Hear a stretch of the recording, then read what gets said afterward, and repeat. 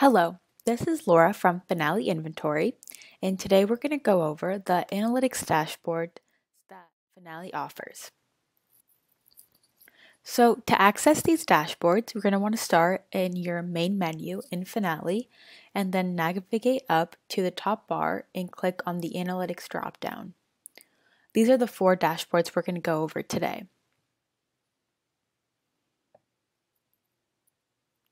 So the first dashboard is our Analytics Overview dashboard.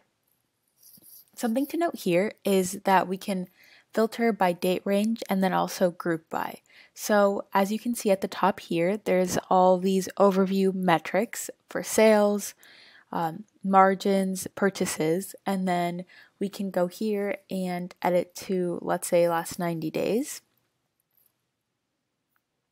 and then group by the week. And here we can see how the metrics here have changed and how the entire dashboard switches with these filters. So here we have some sales information.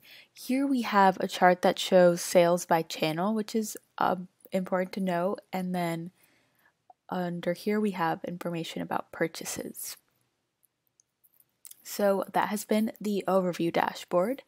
Now we will move on to the sales dashboard.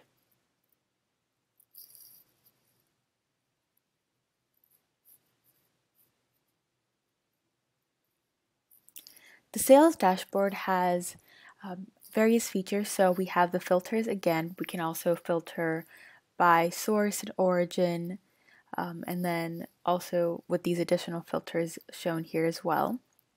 We also have this map feature shown on the right, so we can see what state in the United States sales came from, and then we can also click on world to see which country. So if you have any selling channels or any sales in Canada or Mexico, you'd be able to see that here. So on the right we have these sales metrics, and then financial data like gross sales, COGS, income, and again these can be filtered, let's say for the last month, and we can again see how this affects and then group by the week to see how each week has gone. Next, we're going to go to our product sales dashboard. So again, we have the filters at the top. We have category and origin this time. And then here we have this information about which products are being sold the most. On the right, we have a chart that shows which products are spiking in demand. So right here, the can of Coke has greatly increased in demand over the last 30 days. And we can see top sellers, and we could even switch if we want to do only top 5, kind of narrow down a little bit more. We can also see that for gross sales, margin, everything that the product sales dashboard shows. So now we'll be moving on to the product stock dashboard. So this talks about stock and just kind of metrics related to that. One of the important metrics is velocity. So see how fast you're selling your products. And then quantity on hand.